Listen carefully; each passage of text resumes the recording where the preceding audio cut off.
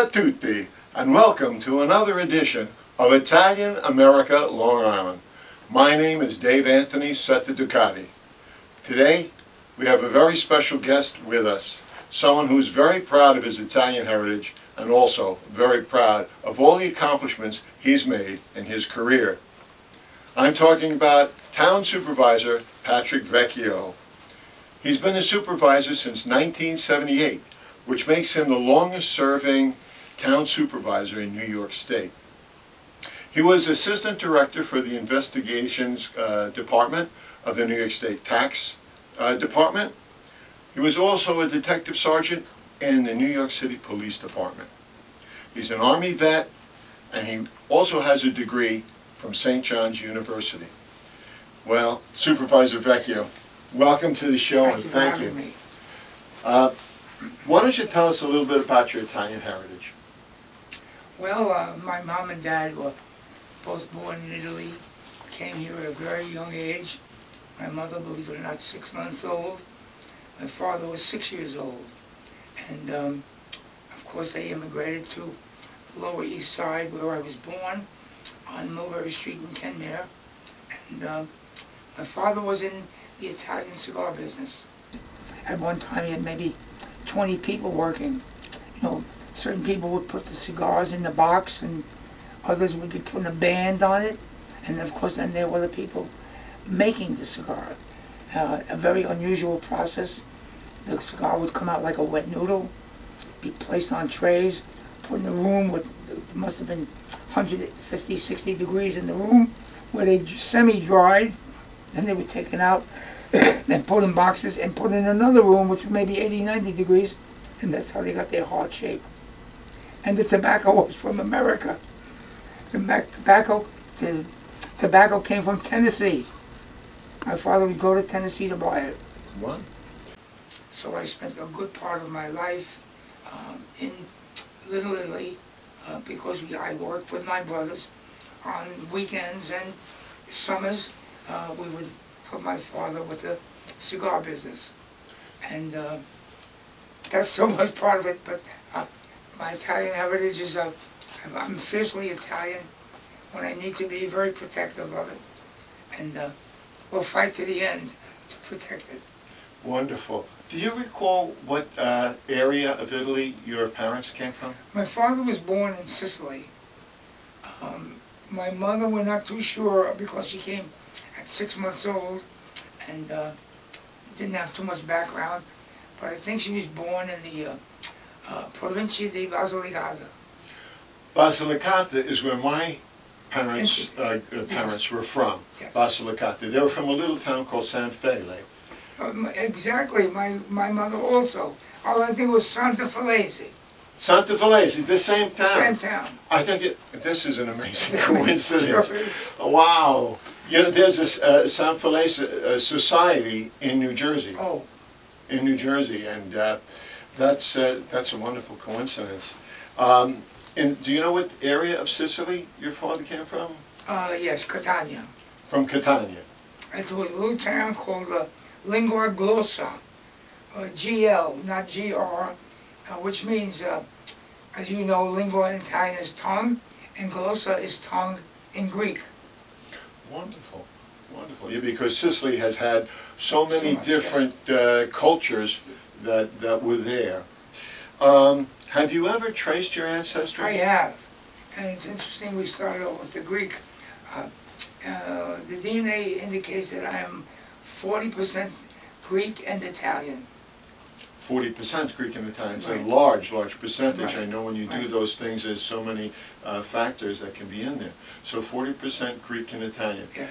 And did you, besides that, do they actually go back and tell you any names of people, or they trace it? No, I did not get any of that. No, I just got percentages Okay. of the ethnicity. Okay, wonderful. I wanted to do that too. Yeah. And it's a fascinating thing. Now, would you say that you were raised in an Italian household? Yes. And what would be the... But very American and very English. My mother spoke fluent English, as did my father. Educated here in America. But the customs were Italian. The the diligence in celebrating holidays was always family. It's interesting to tell you that we did not sit down to dinner till 7 o'clock when my father walked through the door. And there was no eating before that, and there was really a family-style dinner. My father would take an apple and peel it and give each child a slice. Or if you remember the Drake's pound cake, he would slice a piece and give it to each of us. And so there was no, every holiday was family. And so there was always that great family tie. That kind of ended as we grew older, and we had to go play basketball games. So of course, Sunday I have a basketball game. I'm not going to be at Sunday dinner. And that was kind of, not the breakdown, but the ability to at least not adhere so strictly to the rule. So as you were getting older. Yes. Do you have a large family? We had 5 children. My mother, 4 boys and 1 girl. Oh my goodness, she must have been the princess. Oh yeah, well in a way, she was a twin. Oh, okay. Yeah. Wonderful, wonderful. Are you the eldest or? No, I was the second eldest. The second eldest, okay. And I know the eldest boy in the Italian family holds a very special place. Did they treat him very special? I don't think so. I don't recall. I think we were all treated very much equally. Not that he was the oldest, that he had any special privileges or anything like that. No, that did not happen. That's wonderful. Yeah. How about the meals that you had? I know you told us about the apple and the pound cake. Did your mother primarily cook Italian? Yes, and it was I think, no, I don't think, I know that it was, each day of the week was repeated. So, for example, Thursday night was, we say pasta now, but I don't like that word. I prefer macaroni. Mm-hmm. Maybe Monday was chicken soup, chicken. So each day had a special meal. And it was adhered to. It was adhered to. Now, did you help your mother cook at all? No, but I learned from her. I watched how she cooked, and so I can cook somewhat. Okay. And what was one of your favorite meals that your mom made? Well, you know, I think about my time in the Army. I miss my mother greatly, but I miss my macaroni. Wonderful, wonderful. Okay. What Italian traditions did your family maintain? Well, I don't know if you can call it maintaining the tradition, but certainly Christmas and New Year's were days of family. We celebrated them with my uncles and aunts all together, and each of those days was a holiday. Even New Year's Eve was dinner in a special way with all of the family. Wonderful. So your aunts and uncles, did they live in the same area? In the same area, yes.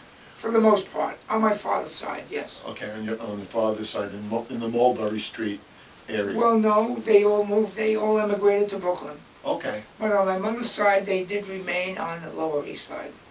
Wonderful. That's wonderful. Okay. Who were your favorite Italian relatives as you were growing up? We're talking about your uncles. Yeah, Do you have a favorite? well, it's hard for me to think each one, you know. I have a certain memory of each one. Certainly I had an Uncle Joe who was a barber, who would come to my mother's apartment. We lived in an apartment house. And I always remember him bring me Hershey bars and Baby Ruths. And then I got my hair cut. Oh my goodness. And he was a great guy. And my Uncle Freddie, whose real name was Ignazio, and which means Ignatius, as you know, he was a cab driver, had his own cab. Interesting in today's world, you know, a medallion for a cab sells for about $1 million today. He had one of the original medallions. He paid $10 for it in the days when they allowed him to sign up for it. So he spent his whole life driving a cab, but owner-occupier cab. So he was a businessman in his own way. Absolutely. That's wonderful. So now, is your first name Patrick, or is it more Italian? It's interesting, though. My first name, I don't know how it happened. Excuse me, but my birth certificate says Frank. Frank Patrick. And I have a brother named Frank, so I don't know where the mix-up was there. So I've never used Frank, I've always used Patrick.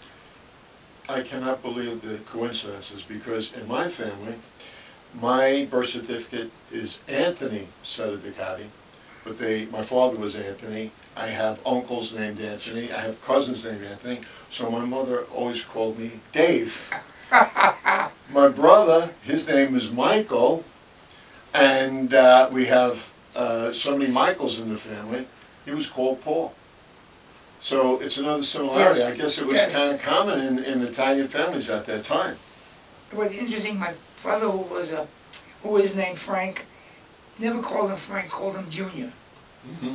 And so even today I call him Junior. Junior, right, right. That's another very big tradition, because I have friends they're from Sicily, and of course the elder brother is called Junior. Yes. What values were imparted to you as you were growing up that you would say were particularly Italian? Well, see, I don't know. I can't ascribe it to being any ethnic group, but I would tell you that we were taught honesty. It was, my father was very stressed on that we had to be honest in all our dealings. Whether it was school or any other dealing, we must be honest. Oh, God bless him. And he lived his life that way. That's the primary thing. Yeah. If you start with that basis, I don't think you can ever go wrong in No, life. I don't think so. Do you currently maintain any Italian traditions in your own family?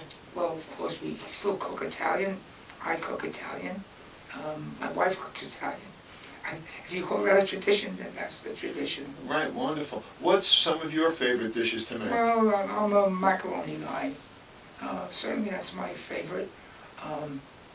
I do play around with pasta fagioli and lenticchie and things like that. Wonderful, wonderful. Have you ever had the arancini? Tell me, this arancini is that not orange? Is it? No. It's little orange, but it's the rice ball. Yes, It's of the course, Sicilian rice ball. yes. Okay, that's something that was a specialty in my wife's family.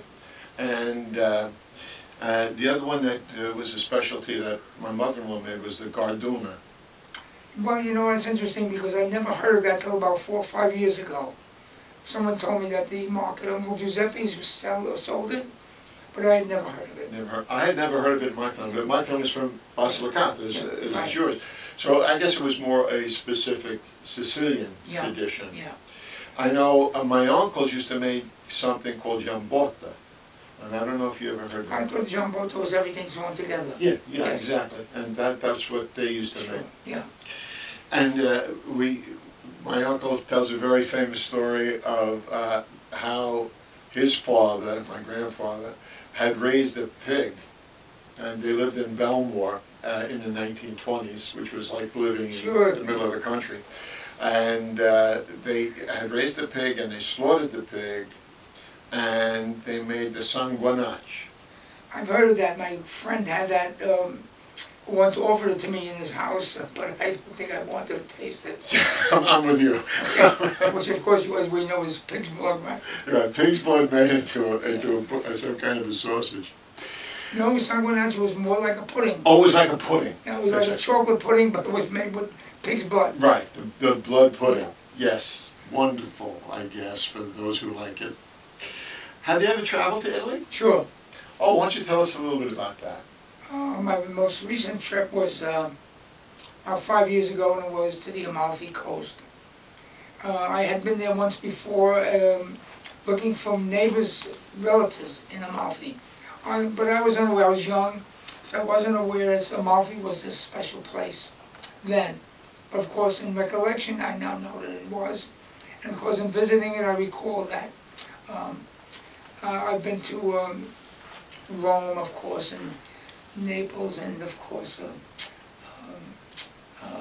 Venice, the usual thing. Do you have a particular place that you like the best? No, I just think Italy is lovely. It's just, well, Amalfi and Positano are just fabulous places. Yeah, wonderful. We were there about 4 years ago, I think, and we did a tour of Italy. So we went to all of these little places. We were there for 16 days. Unfortunately, we didn't get a chance to go to the little villages like San Fele or to my wife's family came from Petrolia Soprano, which is outside of Palermo. We didn't get a chance to do that. Sure. Did you have an opportunity to go visit any ancestral? I did. I went to this small town called Lingua Glossa, and I went to see the graves of my grandfather and grandmother, whom I never met. I really never had grandparents. They either passed on or went back to Italy. And I went there to see the tombs. They're not buried in the ground like we do. There's kind of always something above the ground. Mm-hmm. And interesting enough, you would enjoy this. My grandmother's name was Signorina. That was her first name, which, as we all know, means miss. But why she was named that, I don't know. But I had never had the advantage of meeting them. They had returned to Italy. My mother's parents I never met, except I guess my maternal grandfather. Is that correct, maternal grandfather? Sure. Sure, okay. I do have recollections of him. Okay. But that's about it. Yeah, my grandparents were very old too. Yeah. So when I was a young boy, my grandmother died, and also my grandfather. So I was 6 or 7 years old. The interesting thing when you say that they returned to Italy, so these are your father's parents? Well, that's the story I was told. They had immigrated to America, and my father and his brother, Freddie, were taken by an aunt to Manhattan, where they were lived in, of course, in the ghetto. And the story was that they conceived a child here, Uncle Joe, who got very ill, and they were advised to go to a warm climate. I don't know what the illness was. Of course, they went back and never returned. Did your parents ever visit Italy? No. My father had no desire to go see where he was born. That's very reminiscent of my family. Yeah. My grandfather and my grandmother, who immigrated from Italy, for their 50th wedding anniversary, they were offered a trip to Italy by the children, and they turned it down. Yeah. They said, no, we don't want to go back there. Italy was not good to us. We are Americans. We love America. And of course, you know, my mother never ever got to Italy or thought about it. She came here at 6 months old, and I can tell you something very interesting, which I think your viewers would like. My mother never was a citizen, and all she wanted to do was vote. So when I think of Mr. Trump, my mother would be scooped up. Oh. Yet she gave 3 sons to the military. And the reason she wasn't a citizen, they did not know which ship she came on, obviously. The mother never did that. They couldn't find the birth certificate. And all she ever wanted to do was vote. And finally, when she reached about age 70, she became a citizen. How proud. It was a sad story. She was American. My mother did not speak Italian. She was 6 months old, so of course she spoke dialect, you know, which she learned from the ghetto. But, and that was, when I think back now, it was very sad that she could not vote. That's all she wanted to do was vote. That's some story. And today's world, Mrs. Trump would have scooped her up. I know, and sent her right back. And, how foolish was she? She's not Italian really at all. Right, not at all. 100% American. Right. That's a wonderful story. I mean, for every immigrant, there's almost a heartbreaking story somewhere. Well, you know, when you consider that you're leaving 2 boys behind, and the young one also, or the young one went back with them, you know, 17, 18, in the middle of a ghetto, in those terrible apartments, I think that's a little tough. Very tough, very tough. What courage they had. Yes. What courage. Do you have any plans to return to Italy? Well, I would like to go to Tuscany. I do know that I've been to Florence, which is Tuscany, and the name Vecchio is prominent there, as you all know. Well, they have the Ponte Vecchio. And the Palazzo Vecchio, right, which was the palace of the Medicis, as you all know. Yes. So there was just a movie about 10 years ago, Hannibal, where the assailant, if you will use that word, hangs the detective out the window of the Palazzo Vecchio. You may remember that movie. Oh, I remember, with Anthony Hopkins? That's correct. That was a great And movie. so, yeah, well, that's my palate. Okay. How has your Italian background influenced you in your profession as a governmental leader? Has it had any impact on you? Well, if you go back to what my father always taught us, you have to do what's right. I think that's helped me in my political career, so I don't deviate from that. Shakespeare once wrote, "To thine own self be true. If you are, then you'll never be false to anybody." I try to follow that and have done that for all these years. It's wonderful. Thank you. Is there anything you'd like to share about A your little vignette, I guess. I asked Uncle Freddie, who was 8 years old when he came here, what it was like at Ellis Island, and he said they gave sandwiches only to the kids. And he said that his aunt, who accompanied him here, said, "Well, let me see what they gave you." And he opened it up, and it was Swiss cheese, of course, which she did not know. Swiss cheese. She says, "Don't eat it. The rats ate it because of the holes in the cheese." So I talk about being educated. So he always told me that story. That's a great little story. Yeah. That's a great little story. Do you have any other memories of your family that you'd like to share with us? Well, only that they all were hardworking people and dedicated and fiercely American. Fiercely American.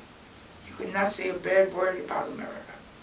So this became their home, and I recently read about I guess it was the start of the mafia and how they all had immigrated to the Lower East Side. And they lived in these ghettos, terrible conditions, and I remember some of those conditions. Excuse me, because I visited my aunts and uncles. My mother and father never talked about it. The heat in the summer, excuse me, and the cold in the winter. Mm-hmm. So they were terrible conditions. I remember staying over my aunt's home, apartment, if you will, and my cousin said, "We got to get up and get wood." And we went out into the streets, Mott Street, and scavenged crates, boxes that were once used for food, and bring it home and put it into the little potbelly stove in the middle of the apartment. And how far we've come. How far we've come. Right, and now we have so much of the blessings that America has to offer. Oh, yes. And, I've interviewed a lot of people who've immigrated from Italy, and every one of them is, as you said, fiercely American. Yeah. There's something that America offers that Italy cannot, yeah. Unfortunately. I hope that maybe someday the Italians will have the same level of democracy and opportunity that we have. But it's certainly the opportunity that you find here in the United States. I remember reading that after World War II, where the soldiers were offered re-enlistments,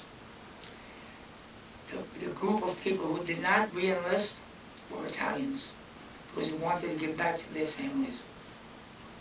True. Family is everything. Yeah. Family is everything. Well, this has been wonderful. I want to thank you so much for coming to talk to us about your family and your heritage. Right. And I want to wish you the best. Thank you. And hopefully you'll get that chance to go and see that Palazzo Vecchio. I've seen it, but I won't mind seeing it again. All right, and enjoying some of the Tuscan countryside. Thank you so much. Thank you so much. Thank you. For over 60 years, from 1892 to 1954, Ellis Island was the busiest immigration processing center in the United States. Over 12 million people passed through Ellis Island, including my own paternal grandparents, Vito Micheli and Rose Di Lucia Sottoducati. Their names proudly appear on plate 755 of the Wall of Honor.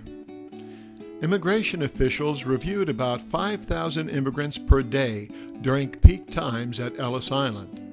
Today, over 100 million Americans, about 1/3 to 40% of the population of the United States, can trace their ancestry to the immigrants who first arrived in America by way of Ellis Island before traveling further to points all over the country. Usually, immigrants spent from 2 to 5 hours at the processing station. Arrivals were asked 29 questions, including name, occupation, and the amount of money carried.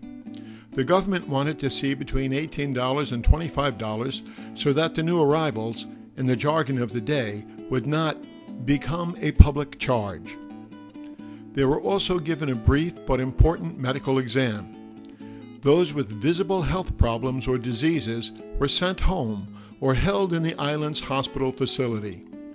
About 2% were denied entrance to the U.S. and sent back to their countries of origin for reasons such as having a chronic contagious disease, criminal background, or insanity. Ellis Island was sometimes called Heartbreak Island or the Island of Tears because of this. Uniformed military surgeons performed the medical exams, which included the use of a button hook to check immigrants' eyes for diseases. The doctors would watch immigrants climb the stairs from the baggage area to the Great Hall for difficulties in getting up the staircase. After the exam, doctors used chalk to write on their clothing different code letters for various medical conditions. Some immigrants supposedly entered the country only by surreptitiously wiping the chalk marks off or by turning their clothes inside out.